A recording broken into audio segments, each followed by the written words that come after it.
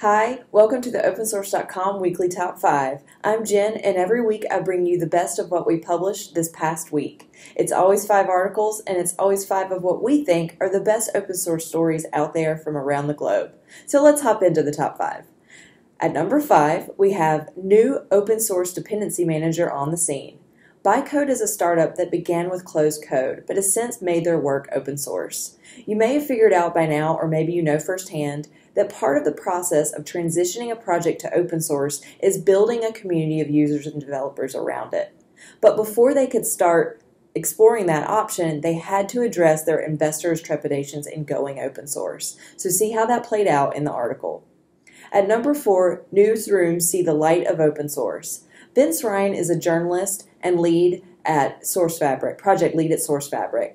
He makes the argument that newsrooms for online publications need an open source content management system to handle the varying media types as well as different types of media companies. The diversity present in today's newsroom needs a flexible system, one that can be modified and then owned in a sense by the team that built it. For more on this story, read about the new management suite of newsroom tools called SuperDesk in this article. At number 3, going open source on Android with F-Droid. Do you have an Android phone or other device?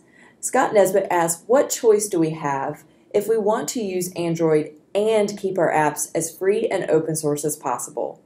Well, we turn to F-Droid, a catalog of FOSS applications just for the Android platform.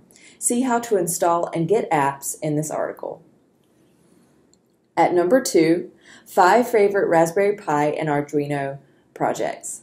We often cover open hardware stories on the site. So what is open hardware after all? Frank Thomas Hockey says it means the components that make up the device are available for the user to see. No secret formulas.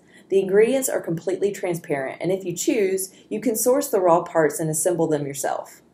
So in this article, check out 5 of Frank's favorite projects that run on Raspberry Pi or Arduino platforms. Finally, at number 1 this week, we have the current state of video editing for Linux.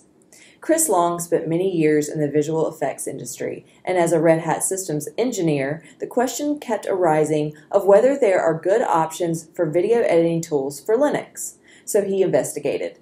Take a look at what happened when he installed and tried to work with 6 different video editing programs, and ultimately, which one won out.